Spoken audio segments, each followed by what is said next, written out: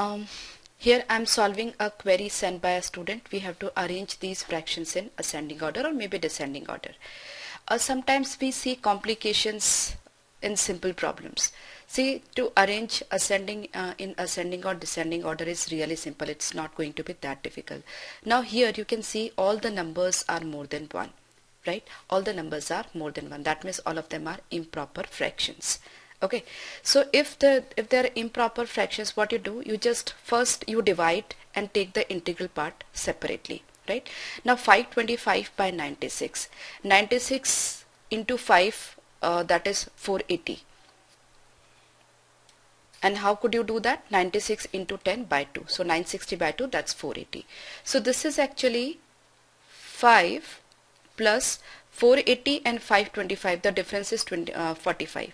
So it is 5 plus 45 by 96.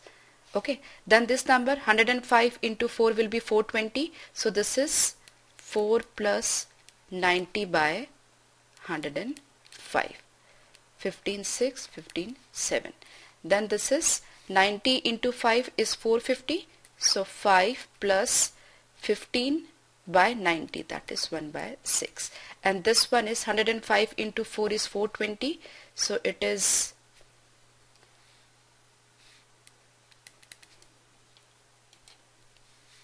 75 by 100. Okay, now do I have to tell you how to arrange the numbers in descending order or maybe in ascending order? This is the biggest number, this is then second, then the third and the fourth, right? Because we have this number 5 plus, so we have two numbers of 5 plus, but this is 1 by 6, this is almost 1 by 2, so this is bigger, right? Then this, from these two, this is 4 plus 6 by 7, this is 4 plus 5 by 7, so this is the smallest, we can say last, then this is second last, then this is third last, and this is the biggest one. Okay, now whatever the order you wish, you can arrange. Now it's very simple, you don't have to go for much calculations over here. I hope that's clear to you. And yes, my dear friend, all the best for your exams.